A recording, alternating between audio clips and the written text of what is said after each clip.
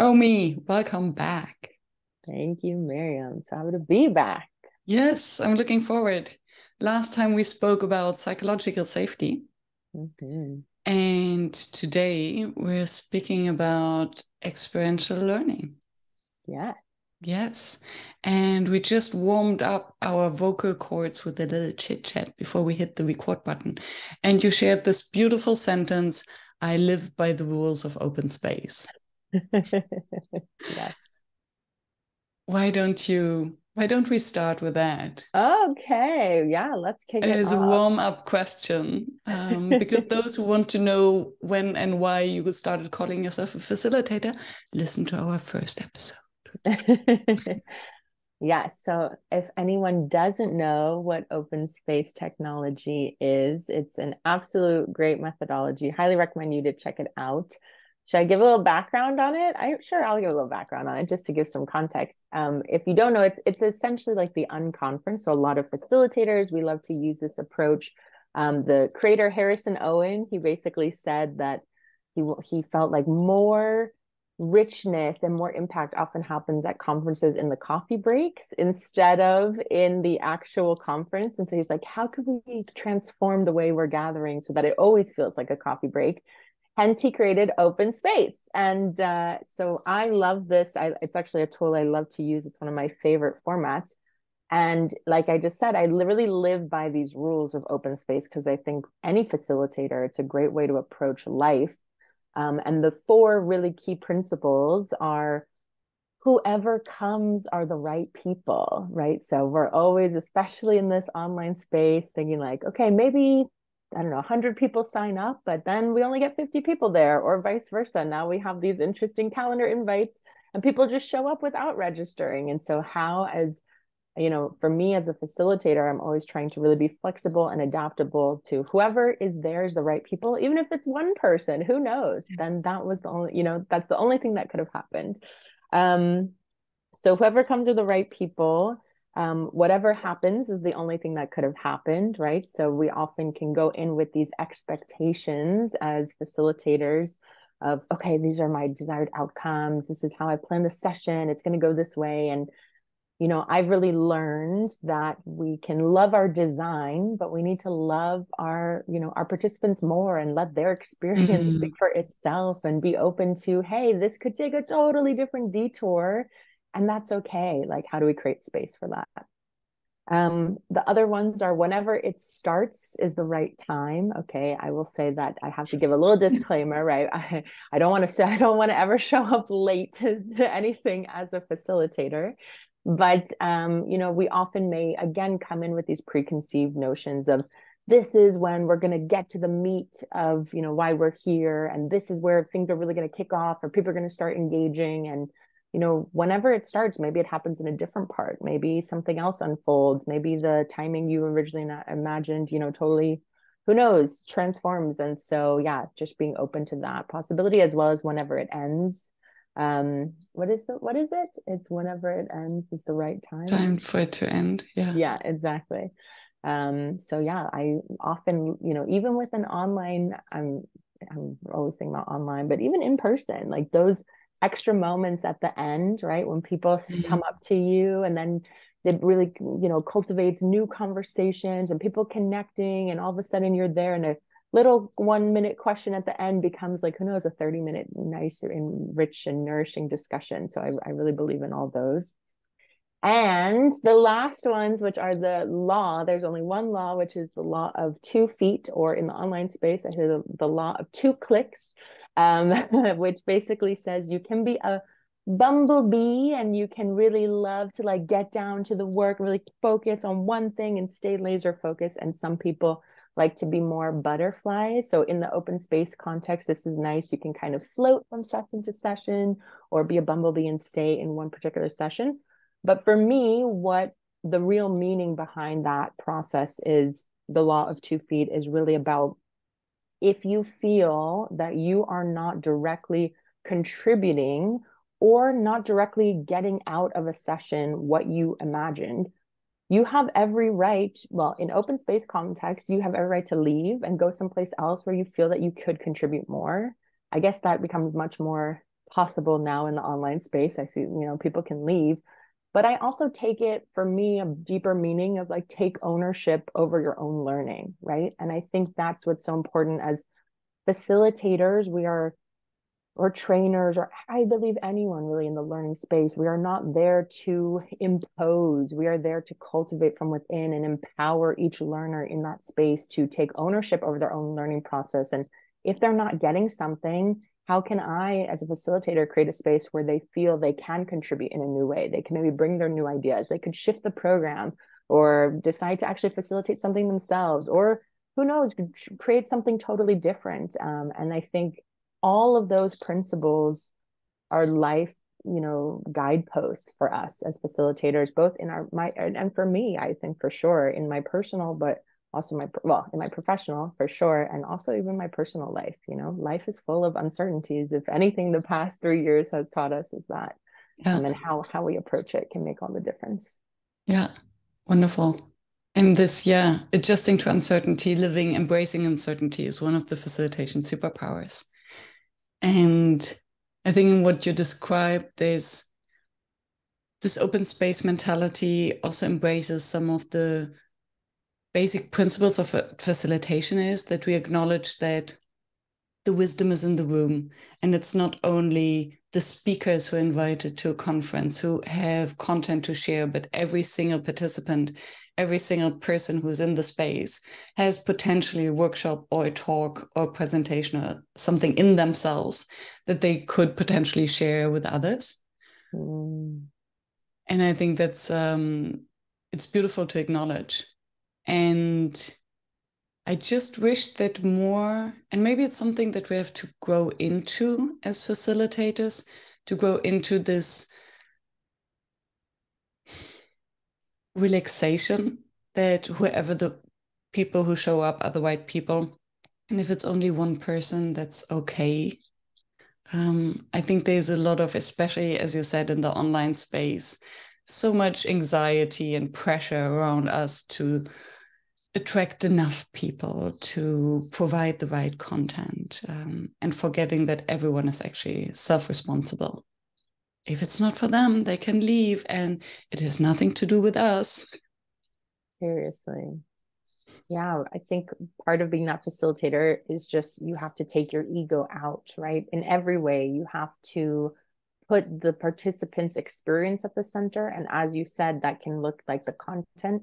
I always talk about, right, we should not see ourselves as these, not see our learners as these empty cups that we need to fill, but really see every single person walks in with years of life experience, knowledge, values, interests, behaviors, stories that we can drink from. Everyone is a full cup and we can drink from. And I see that also, like you said, the ego, there's this initial idea, right, of, oh, we're there to host the space, we're there to lead and guide the group, so that feels like, oh, we're on the spotlight. And it's not an easy thing to do. I'm not speaking that like, oh, this is so easy for me to like just kind of put myself as the guide on the side instead of being more front and center. But I think the more I see myself doing that, right, the more again, ownership is the word that always comes up, but the more ownership you can put on learners to really like create the space and co-create the space, it becomes, what comes out of those experiences are like 10 times more incredible and transformative than whatever I could have initially imagined by myself. Yeah. Just a short break. Could you put your hair, because I hear the from your hair on the microphone. Oh no, do I need to re-record? No, it was minor, but I think if you have it for an entire hour. I'm sorry if anyone's seeing this. I'm sorry if I hurt your ears. Awesome. And now just watch out that it's not your jacket. Okay. Is it better now? We do. Cool. Here we go. Awesome. Gordon, we're back on now. And I love the concept of the full cup. Everyone enters as a full cup already. And I think there's a beauty also in knowing that we can just share our full cups, we can get rid of a little bit of our content, and replace it maybe as a trade show. Okay, give you a little bit of mine. Can I have a little bit of yours? And I would be curious to hear from you how this then relates when you're stepping into the shoes of a trainer. And so the topic today is experiential learning. That's your big thing. That's what you do. And I wonder, to what extent can you apply actually these open space principles when you are coming into the space as the subject matter expert, where you are basically paid and hired to fill people's cups? Great question. I think that there's a lot of misconceptions when we use this word trainer, right? I think in the worlds that you and I know each other in, Miriam, and there's kind of this idea that, okay, if you're a facilitator, then you're using experiences and you're really, creating these participant-centered approaches. But when you're a trainer, it's full-on lecture and subject matter expert. And if we look at the real theory behind experiential learning, we can see that, well, I don't believe this to be true, but also, when we look at the theory, it really shows us that as whether you call yourself a trainer or a presenter, we move through 4 different roles. One of them is a facilitator role. So basically that is, if we think about the experiential learning cycle, which I'll mention in a moment, there's all these different aspects from whether we are learner focused or subject focused, whether we're more on the meaning making or more action focused. And we want to adopt these 4 roles of facilitator, subject matter expert, standard setter, or what I think now is called evaluator, and coach, to really help move learners through all of those different areas and focuses.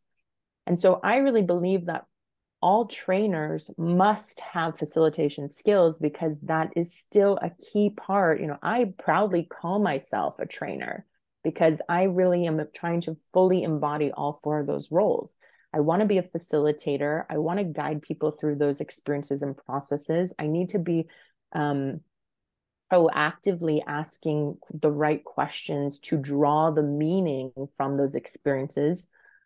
But I don't end there, right? Like, this is, what we think of typical facilitation. When I think of typical facilitation from the context of this experiential learning theory, it's really experience focused and then debriefs to draw out the meaning. I go further as a trainer because now I say, okay, there might be small nuggets where I am a subject matter expert. People are there to learn something particularly from me. So I will share nuggets of knowledge and information, but there's many different ways you can do this. You don't only have to do it through lectures, right? And then I'm also moving through the other roles of evaluation. How am I evaluating or setting standards for my learners so I can understand, what's the baseline of what they know or that they are doing before we have our training, and how can we measure that progress and growth over time so that we can actually say, hey, now we're helping you achieve your goals. And the last role is, again, the coach, because the coach role is about focusing on that, again, the learner focus, but with that action focus, which is often very much can be missing, is how do we take the learning forward? So it's not just, sometimes you can do this in an actual event and really taking a more personalized approach for individuals to help them and their progress. And sometimes this also happens even outside of a standalone training. And it's like, how do we keep the learning going over time? I personally don't do like so much of these I do a lot of one-on-one consulting. I don't know. It's still hard for me to call myself a coach because this word, again, we have a lot of preconceived notions, but it's just really about supporting our learners in all these different facets with these 4 roles. That's, for me, what I see as a true trainer compared to facilitator. So if I, thank you. So if I understand it correctly, for you, in the best of all worlds, every trainer is an experiential learning facilitator. Yeah, of course. It's one of the key aspects. I don't think, yeah, in order to be an experiential trainer, you have to be able to adopt that facilitator role because we need it. But again, then many people consider trainings that don't need facilitation skills because they think, okay, you're just standing at a room, there's like movie theater style, and you're just presenting information. Yeah. Then I maybe you call yourself a trainer, but I would not be able to call you an experiential trainer from my Okay. personal lens. Yeah. Yeah. I tried to wrap my head around the concept of experiential learning as training plus facilitation. And now I learned it's maybe rather lecturing or presenting plus facilitation plus coaching. Um, And evaluation. Yeah, yeah. exactly. Yeah. And you mentioned the experiential learning cycle. And I would love you to walk us through that. And And I would be very curious to your understanding or even definition of what would you consider an experience? Because Mm. I can imagine that there might be some who think, oh, experience, it's kind of extravagant. It's loud, it's colorful, it's music, it's performance, it's or maybe it can be very small. Maybe does it have to be multisensual, sensory? All these Mm. questions are coming up, and I think of experience. Yes. Okay. So, um, there's so many different aspects here, right? So let's start with the core of experiential learning is what is an experience, like you just asked. So the way that, again, one, I just want to say that this is not something that I just made up. There's a real theory behind this. It was originally created, actually, it's now been over 50 years that David Kolb is the original creator and founder of experiential learning theory, based on, again, tons of learning scholars from many, many, many, many years. And I need to just stress this because I use his definitions because I think there are constant misunderstandings about what experiential learning actually is. Is it just fun? Is it just fluff? It's interactive, it's engaging, therefore it's experiential. It sometimes hurts my soul how often I see this word just like thrown around without people really understanding, what is an experience and then what is experiential learning. So let's do that here right now. Um, David Kolb, he basically describes an experience as anything new that strikes the learner. This concept of striking a learner. It has to tap into, as you said, senses, emotions, novelty, presence. Being fully immersed in experience means we're fully present, right?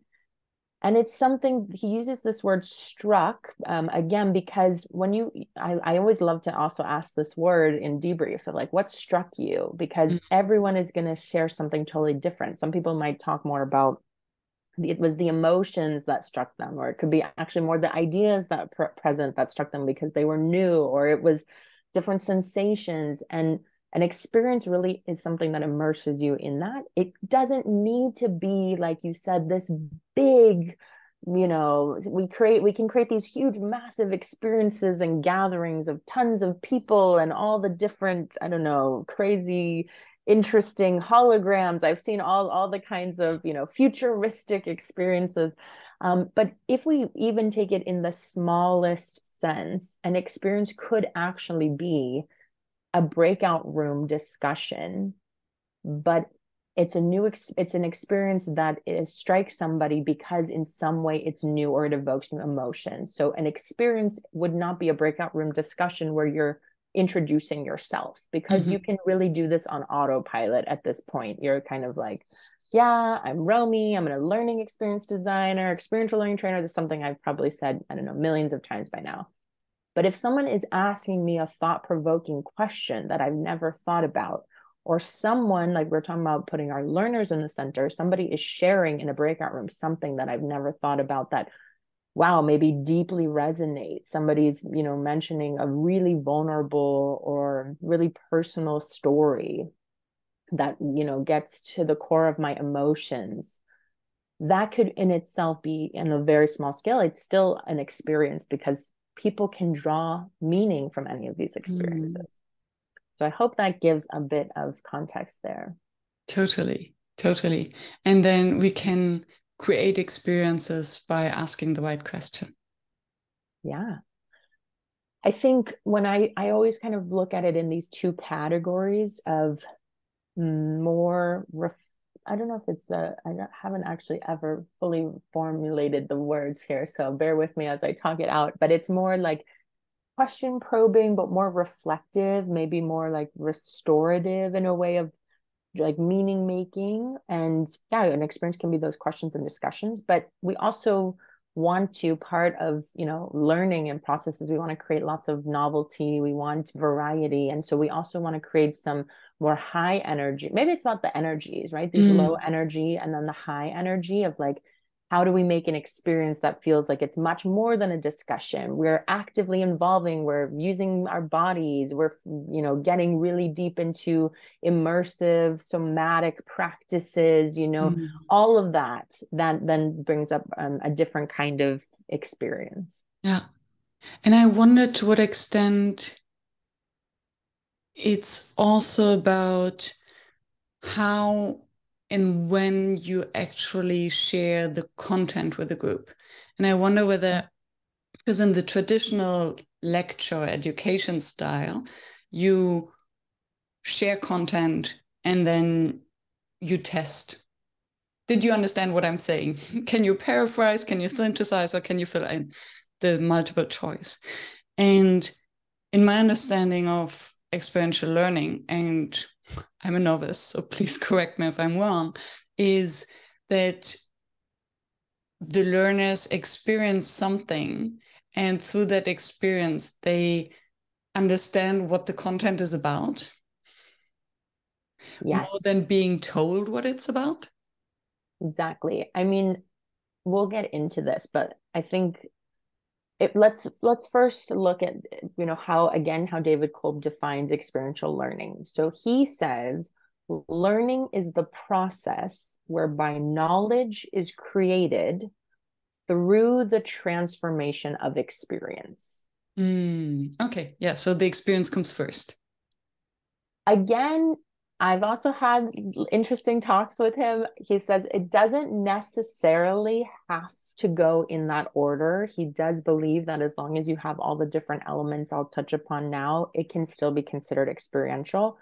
But he also says if we want to yield the highest impact, then we do go in that order. And I always start with experience because I really believe that we have to let those experiences speak for themselves. Like human beings, we are just not, no one is ever sold on something if you just tell them this is the truth.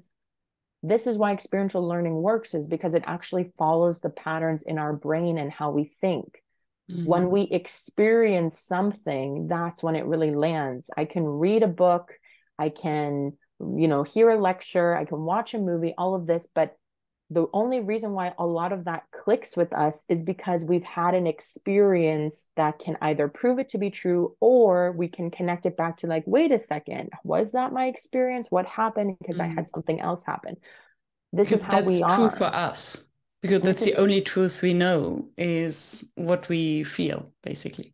Exactly. And so the beauty of experiential learning is not just that it maximizes engagement or it puts the participants' full experiences in the forefront and in the center, but that it also follows, like I said, the neuroscience of learning and how we learn. And not enough people know that, right? Like I spent many years early on in my career designing and facilitating sessions without really understanding like how do we learn?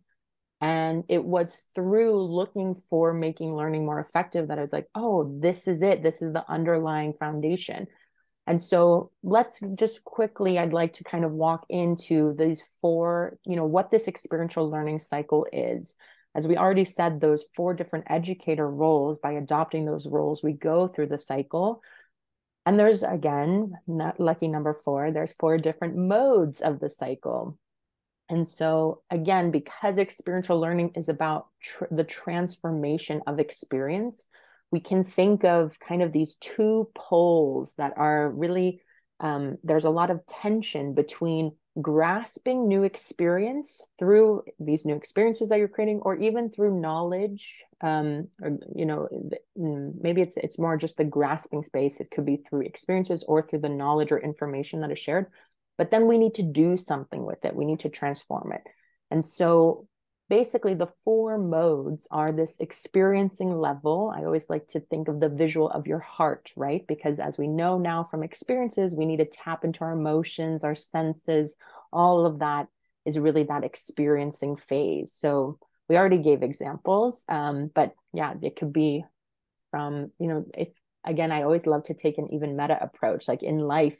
You can have on a small level, a discussion. You can have a medium of an experience, a somatic embodied practice. But in life, you can say, okay, this whole training or this whole chapter of my life was one experience. Now, what have I learned from it, right? So this is the beauty of the cycles that spiral.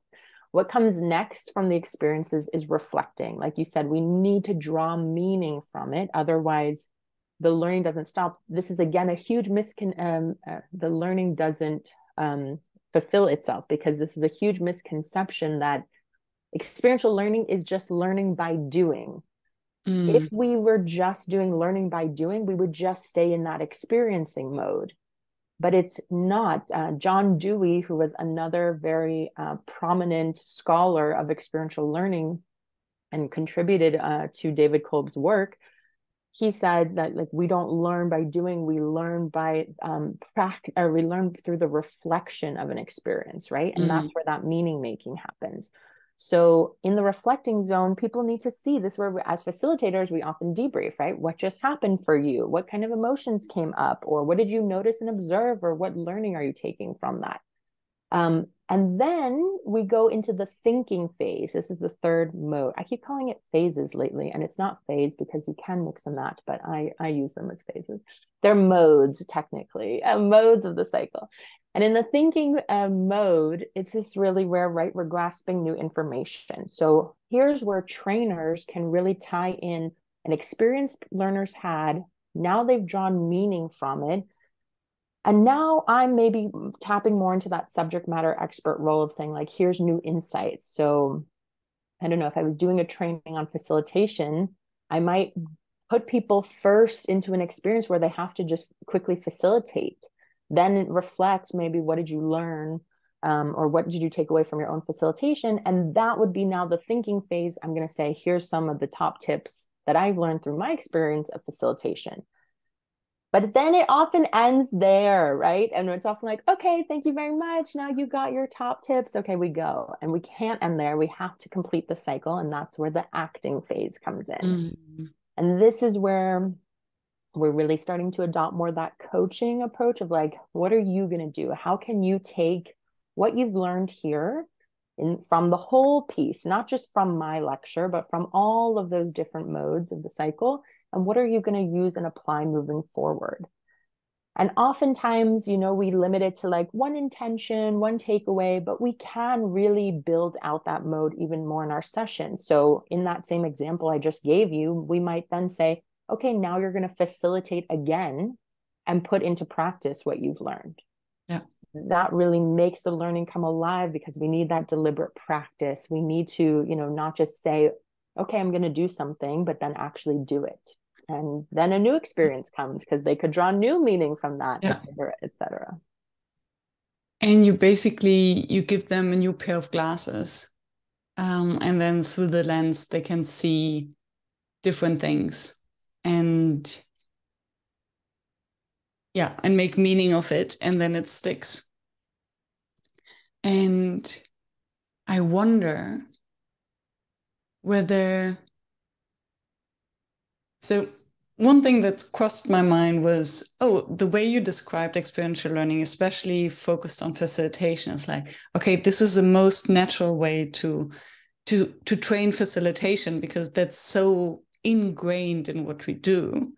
Do an exercise, be in there, debrief, try it yourself, or get some nuggets and then try it yourself. And then the next thing that crossed my mind was there's so many online learnings now, facilitation. So, question, is it possible to have an experiential learning experiential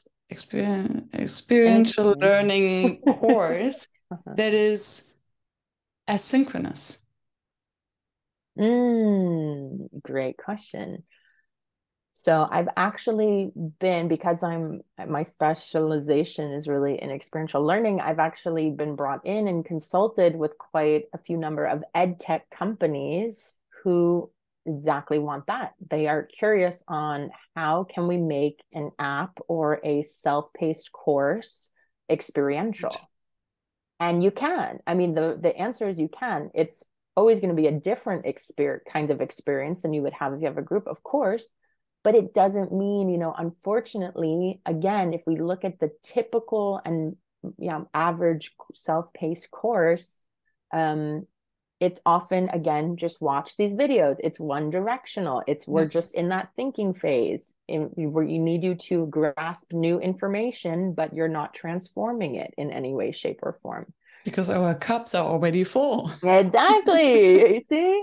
And this is why, some things that I've done that's been really successful is, even with a self-paced course, how do you still find this sense of community and connection with other learners who are taking it from their own home? You don't necessarily need to have, a virtual or a live component. It can really help. There's a lot of research that actually shows that just having that sense of community is what holds people accountable. It's the number one reason people actually take these courses, even if they don't realize it themselves. But just, one thing that I've done with an ed tech company, which was really cool, was we were constantly asking questions, right? So, and people could submit their answers. And then even in the app, there would be like these word clouds coming to live of like, here's, 1,000 people who've taken this course, and here's the live word cloud of what's come out of this. Or having opportunities for the learners to record their own podcast audio messages, having them record their own videos as well, so people can actually see the face behind, like, oh, I'm not the only one in this course, and other people are here, and having them connected back to their own experience, I think, is so important. It's about, looking at that full cycle. How can we create experiences, even if it's like fun, I don't know, mix and match things, or test your own skills, or a way that, again, learners have to, the onus is on them to engage or to have a new experience that then they can reflect on, or say, here's what I took away from this. Here's what I learned, even from a little, it could be as simple as a quiz. Okay, but now here's new content coming in. And the acting is so cool because you can give participants a challenge. It goes back to exactly what we were talking about at the beginning. How do we create more ownership on our learners so that they really feel like, I'm co-creating this experience?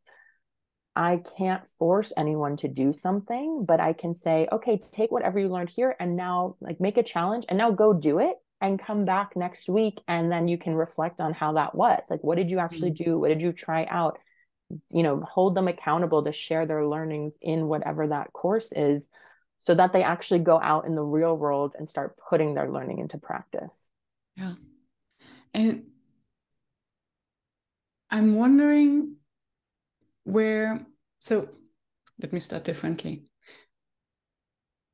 I think in the past there was this big assumption that there are different types of learners. So some learn by reading, others learn by speaking, others learn by writing, and the others learn by listening, right? So the different senses. And if I remember correctly, there was also research saying, okay, that's total BS. We all learn through all these ways. How do you then, and I would assume then that you still have to cover all these different senses in the learning journey. So to really make it stick, how would you then do it in the online or offline context? Or what can we keep in mind when we design our experiential learning courses? Totally. So there's two, I think, really great questions that I'm unpacking with your question. So the first one just is about learning styles. I gotta talk about this one. So yes, I think I still know educators that go to master programs to learn about learning, and people are still teaching about VARK, this, visual, auditory, reading, writing, kinesthetic kind of learner, and these learning styles saying, and learners use it a lot as an excuse, like, I couldn't learn in the session because I'm a visual learner and this wasn't visual, right? And it's not only completely false, like you said, there's no research behind it, but it becomes a disempowering approach for everyone, because there's this idea of like, okay, find out what kind of learning style, and then your educators are gonna, or trainers or facilitators are going to use that approach to really reach your learners. So I'll only use visual for you if you say you're visual. But you're right. Like, I've actually had lots of conversations with neuroscientists who said we all need all of them, right? Like, this is how we know a lot about brain science and how kinesthetic movement can really fire neurons and help us remember things. But if we just do one of those or a couple of those, we're not maximizing learning. I'll go into how I do that in online courses and different things in a moment. But I just want to say, again, going back to experiential learning theory, David Kolb actually coined the term learning styles 50 years ago. And unfortunately, it was taken so out of context, and people have used this. I mean, he's not connected to VARK, but he coined the term learning styles. And it's gone on now to where it is that he's now feeling 50 years later, he's like, I'm trying to change the language because we talk all the time about experiential learning styles. But now what we're trying to express to people is these are really learning preferences around the experiential learning cycle. So the same way I just explained to you the 4 modes of experiencing, reflecting, thinking, and acting, every single learner has preferences of where they feel most comfortable. So some people may love that experiencing part and they could stay there all the session. It just feels so good. Others might really love the reflecting and more like observation mode to draw the meaning from it. And others might be like, I really love the practical, the acting, putting things approach. Everyone has a preference. But the problem lies in when we cater to those preferences and we say, because you are comfortable and you could stay in this part of the cycle, we're going to only feed you this. The reality is, as you know, it's our job as facilitators, as trainers, as anyone in the learning space to challenge our learners, to put our learners in the challenge zone. That's where really we can maximize learning. Because if we stay in our comfort zone, we're not actually maximizing our potential. So we have, I believe, a responsibility to go fully through the cycle with the 4 modes, so that there's this interesting tension again of these parts I'm really comfortable, and these parts, this one I am not feeling this, or I just can't wait for this part to be over. That's necessary because we need to develop everyone's learning flexibility, and that's the ultimate goal.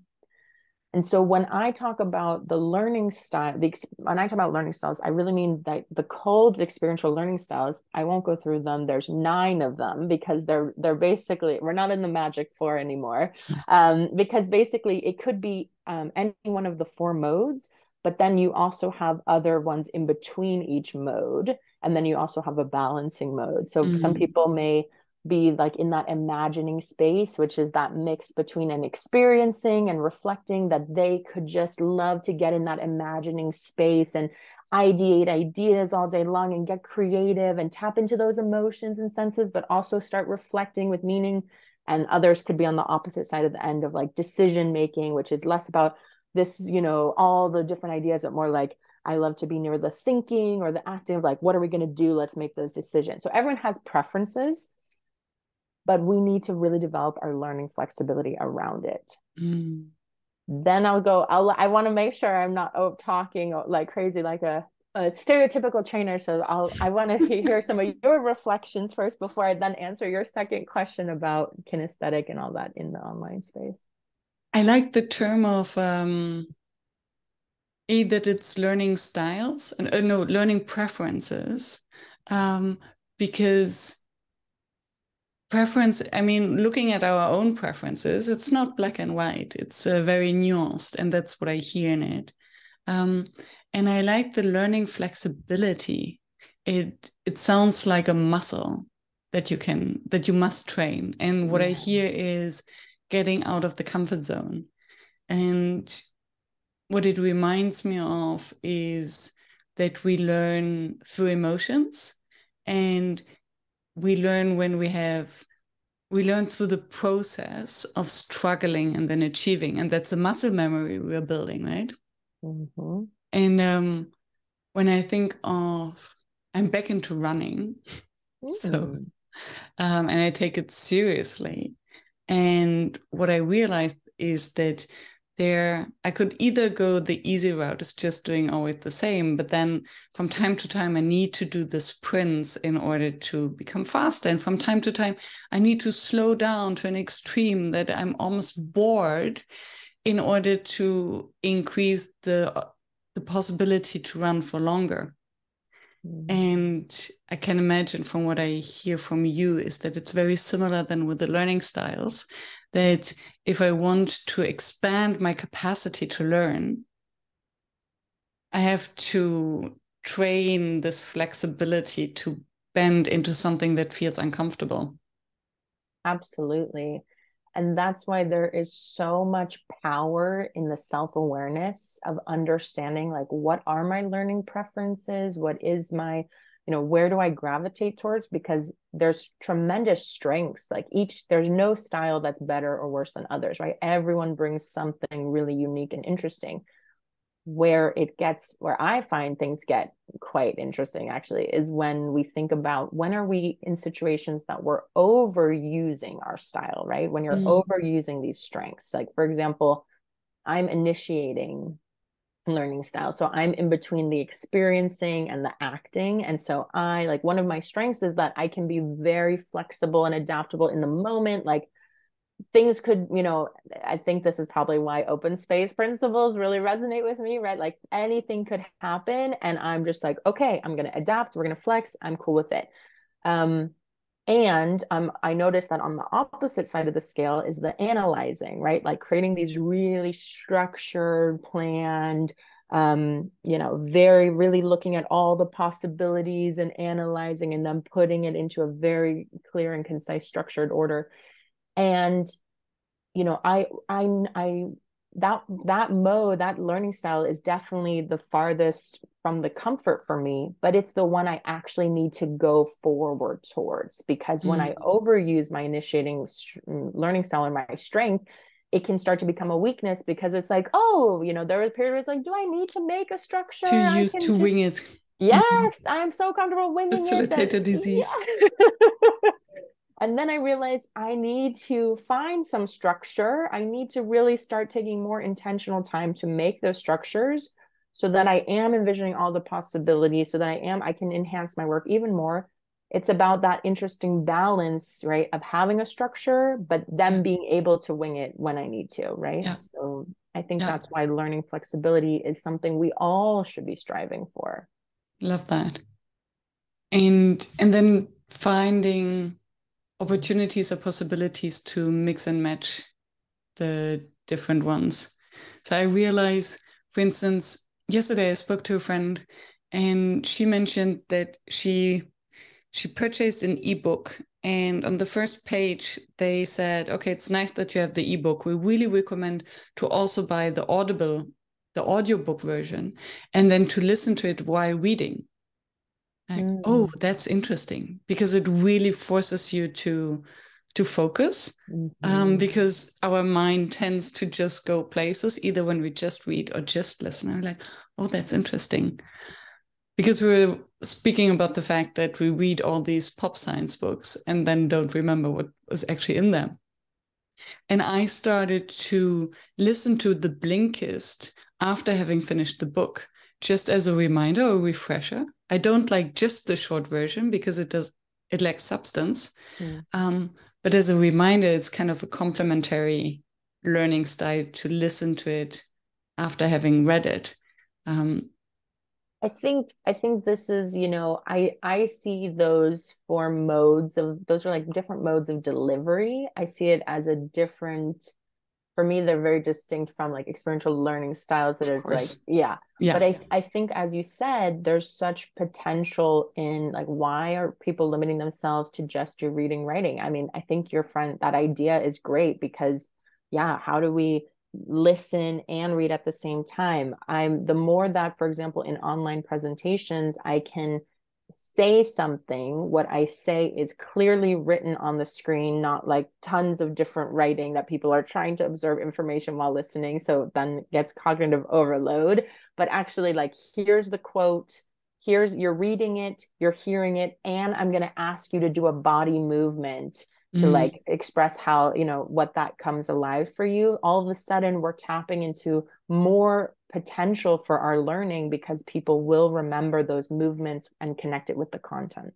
Yeah. And what just comes to my mind is that more and more books now apply or try to introduce some experiences by having worksheets after a chapter, or asking to reflect, or asking to summarize, or to go out and do something and then jump on our readers only page and share a comment. So and then suddenly it becomes an experience, and they're invited then to debrief on the experience.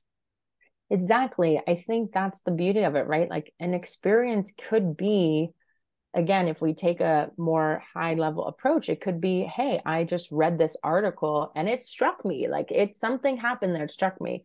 But it's true, it will start to dissipate and I'll lose it if I don't tell someone about it, if I don't spend a moment to reflect on it for myself, if I don't know, transform it in a different way that it's like, hey, I just read this and now I'm going to do something about it. That's where the learning is really activated and comes alive. Again, going back to right, we need to transform our experiences to create that knowledge and learning. Yeah. And where can it go wrong? So what's the biggest trap, or what brings an experiential learning workshop or program to fail? I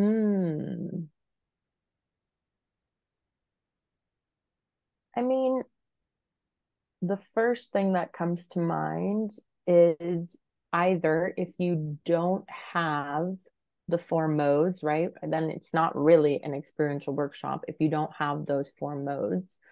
But I think maybe a couple of things. I think, one of the things that I really believe in is that how do we take a holistic approach to learning? So I specialize really, like, experiential learning is the foundation of everything that I do, but it's not the only thing that I do, right? And I have my own framework and model. I'm in the process of naming it and doing all the process to really finalize my patent on it. But I think for me, the real intrigue is how do we take all these different facets from our life and how do we spend time for psychological safety, like we just said, because people can't just start with like diving them into an experience. The example I gave before, I can't say, okay, hello, everybody, I'm Romy. We're here for facilitation. So you're going to start and facilitate. Go. People will not feel psychologically safe. And right then we're no longer in the challenge zone. We're in the panic zone where learning, our brain shuts down and we're in fight, flight, freeze, and nobody can actually learn in that process. So again, it's about how do we integrate experiential learning in the other things that we know we need, like psych safety, taking time for people to create the space, connection before content, all the things that we talked about in our last podcast episode. But then it goes further. Like I said, the principles of neuroscience and learning. I think it doesn't necessarily have to be that we spend equal time in all the four modes, but I think it can also go wrong when there's such little experience, such little reflecting, and so much thinking and so much Mm. lecture, right? And then we're again not tapping into the neuroscience of how people learn. We're not focusing on the generation of information from our group, from those full cups, right? We're not asking questions first and then giving our own insight. We're just telling, and trying to fill cups. Which we know that's not how people learn. The human brain is not a sponge like we think. We always use this analogy, like the human brain is like a sponge. We just absorb information. It's actually not true. It's like a sieve, like, when you make tea and, and the water kind of goes through, like, I think that's really what the human brain is like. We'll take and connect with different pieces of the content based on our own past life experience. And so we need to make sure that we are creating that balance. And of course, like behavior change, I think it's really easy to just say, oh, again, I'm trying to be even more intentional about this, even in a very short workshop online, because for a long time I was like, okay, it's really hard to go deep into the acting phase. All I can do is, ask people, put something in the chat you're going to do differently. But I think we need to tap more into what we know about how human beings change. We need to focus more on like, how am I spending time here at the end to really help create accountability systems for the learner, and so that they have peer accountability. How am I tapping into what I know about how people change, of like, put something in your calendar right now. Don't just say it and then we close Zoom and you never see it again, but like mark it in your calendar so that next week you'll see it there and you'll actually be triggered to do it. All of these different pieces have to come together to create a really holistic learning process. So, sorry, to go back to your original question, was where does it go wrong? I think it's, not taking that wider lens and trying to just do these pieces and check off the box. Like, I'm doing experience, I'm doing fun, I'm doing thinking, I'm acting. It's again, taking a wider lens to see what kind of full big picture experience are we creating for our learners? Beautiful. And what remains your number one challenge when you facilitate / train? I think it's always going to be time. I think lately I've been learning a lot about ADHD. And so I've had ADHD my whole life, and I never really thought very deeply about how it impacts my work and my life. It's always been like, yeah, like, my brain moves fast and I can sometimes be distracted, but that was kind of all I really knew. And I've lately been doing a lot of learning to understand ADHD, because I also want to not just understand for myself, but create more inclusive spaces and really helping and support neurodivergent learners and, in different realms. So for me personally, I learned recently, and I never knew this, that people with ADHD struggle with time management. They call it like time blindness. I was like, okay, because every single time somebody asks me, like, what is one of the key areas? I mean, I will always say every single time I do a workshop, I'm always writing down, oops, I can do this better. I can improve this. It's not that I think I'm perfect in anything I do. But it's always usually the number one thing I always say is like, I always go back to that time management. Because of this time blindness, sometimes I think an experience will take a shorter amount of time than it actually does. The beauty is that, again, I can tap into my learning strength. So I know, like, in case my learning flexibility helps me create more structure, really go deep into the details of the analyzing style, be like, is that realistic time? Are you being a time optimist when you should be a time pessimist here, right? And so I'm working on that practice. But I think also then I can lean into my strengths of my learning style of initiating and say, okay, I noticed that I'm running out of time here. Let me tweak this a little bit in the moment without even the participants realizing I had a different plan, and it doesn't feel always so rushed. But I think that's always something I want to get better about, is like managing time and so I think creating more, the more that I can manage time, the more space I have for that acting phase at the end, Yeah. And I love the concept of time blindness. And I read about an experiment that they run, a group of scientists run, where they asked people who are generally always a little bit too late. So they're those people, they're always late. And That's and there me. are others, they're always on time. And I'm German, and I don't think it's because I'm German that I'm always on time. It's just, and what they found is that the perception of time is indeed different. So they asked these random people to indicate when they believe that 10 minutes are up or 1 minute is up. Whereas those who are always on time, they were more accurate in their perception of the time that has elapsed. Whereas those who have a tendency to be late, they totally overestimated 10 minutes. So after 50 minutes, they were like, yeah, I think 10 minutes are up. I actually facilitated this once. I did a workshop and we had everybody stand up in separate parts of the room. We made sure that they couldn't be too influenced by the sounds.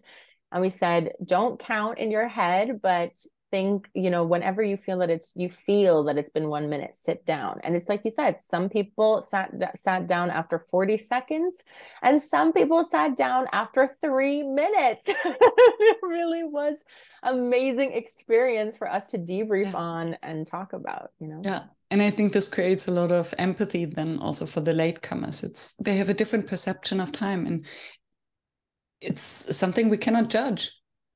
And vice versa. Yeah. I feel bad because I know I was late today for this podcast, but in general, I am really, trying to be more on time. Well, as a facilitator, I can never be late. That's for one. So that helps. But I think, many years ago, a friend once told me that, when you're late, you send a message to me that your time is more important than mine. And that was a new experience that struck me and my emotions, because I was like, I never want you to think that I think my time is more valuable. I was just I left the house at the time that I should have been here because the time blindness.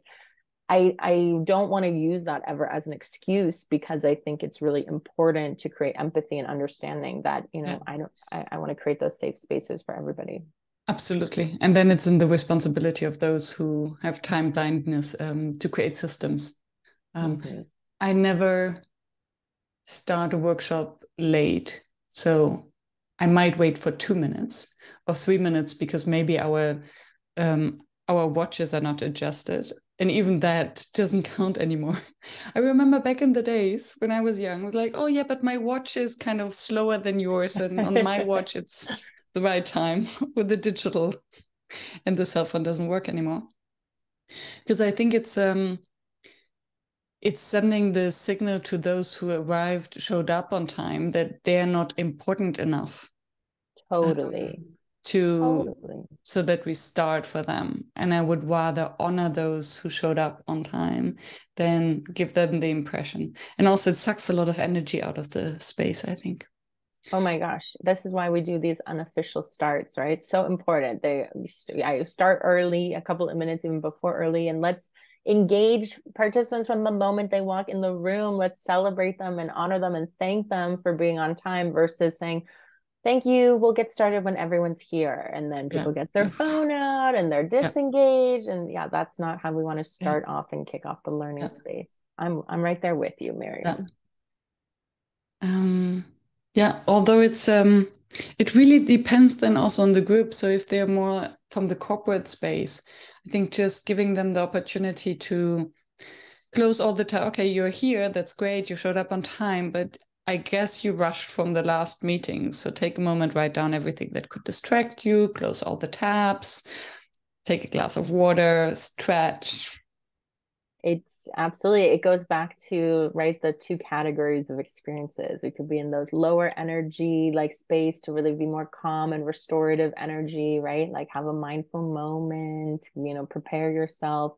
Or it could be higher energy, like put something in the chat. We're going to have music. We're going to start with the kickoff activity. We're going to do some drawing and annotating. Like it really depends what kind of experience you want to create. And I think that's why we mentioned empathy. Like empathy is such a core skill to have as an experienced designer, because we need to be, again, putting ourselves in the shoes of our learners and empathizing with their energy over time, with the emotions over time, with all of the different experiences that they're going to have in that full learning cycle, and really see how can I adjust and adapt my design to like really cater to what I think could be the most helpful and beneficial experience for them. And although I'm aware that this could open a Pandora box of an entire new episode, I still would like to ask the question, since you mentioned the neurodiversity. So what are the key elements? Because I can imagine that when you look at neurodiversity, suddenly you don't have 9 learning preferences, but you have 1,000,000.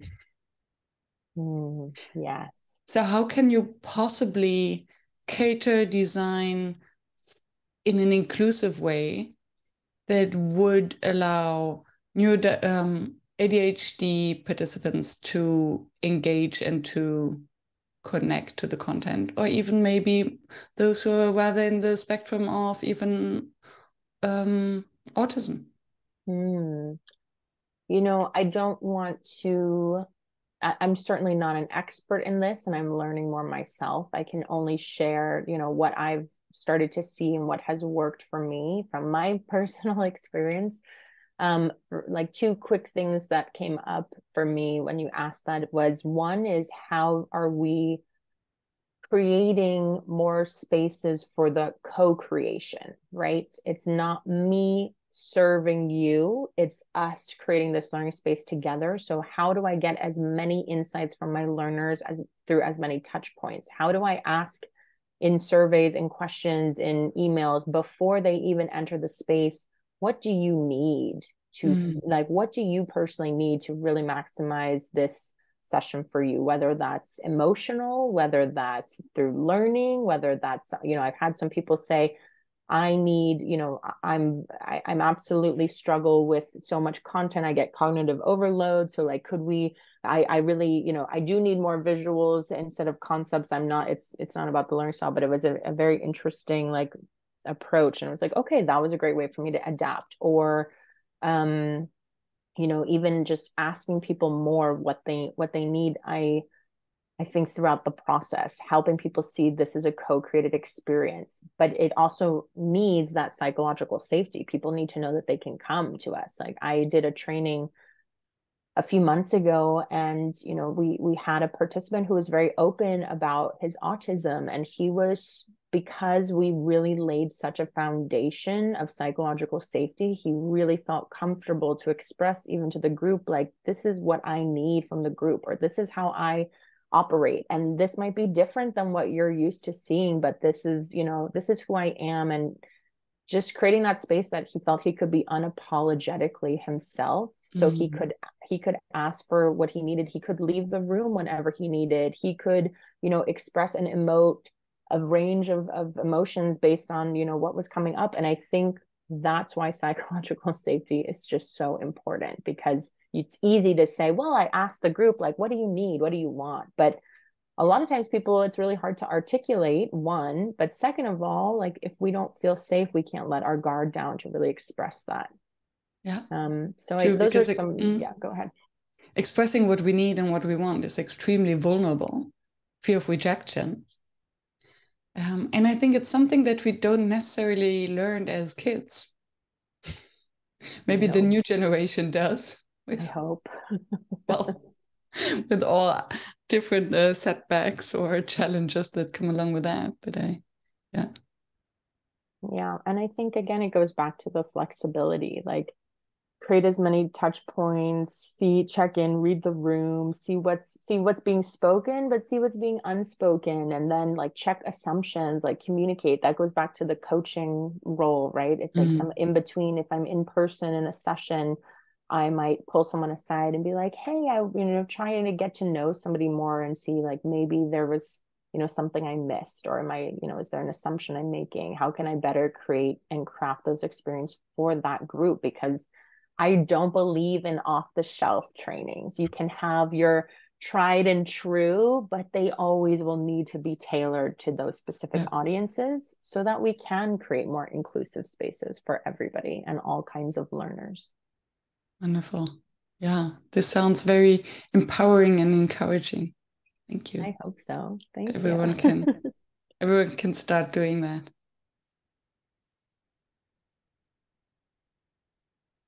Wonderful.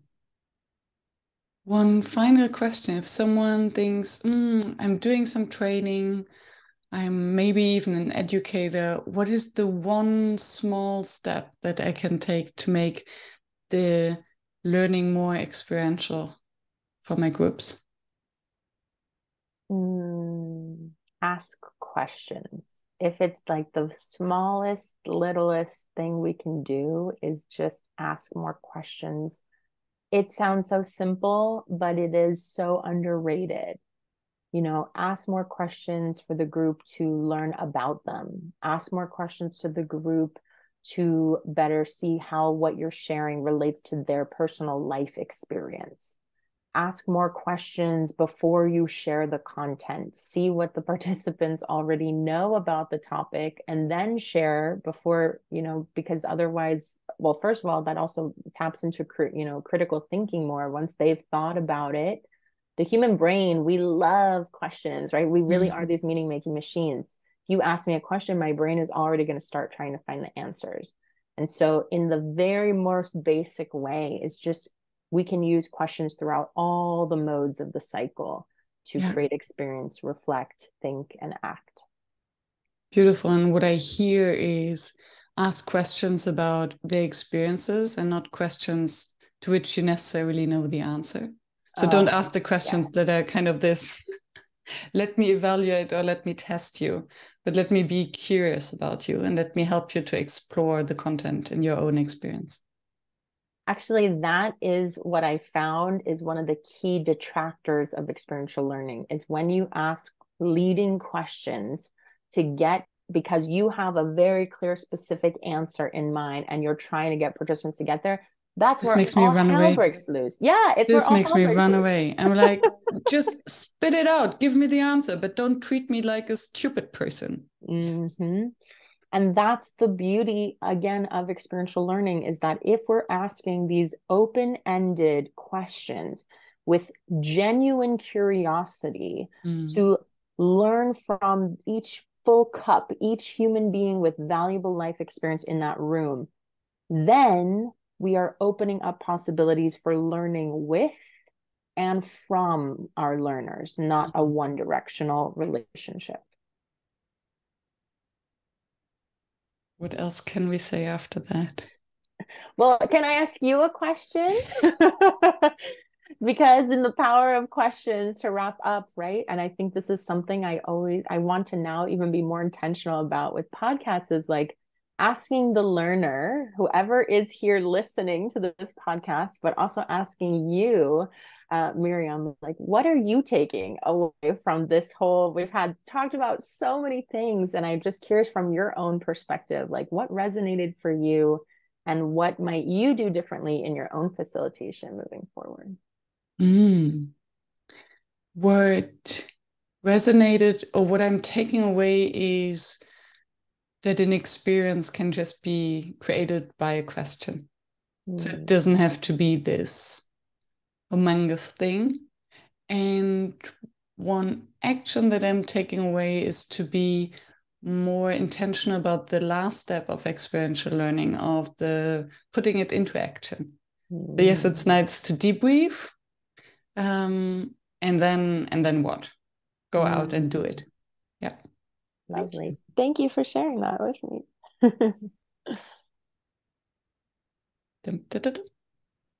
Yay. Thank you. Thank you. How do you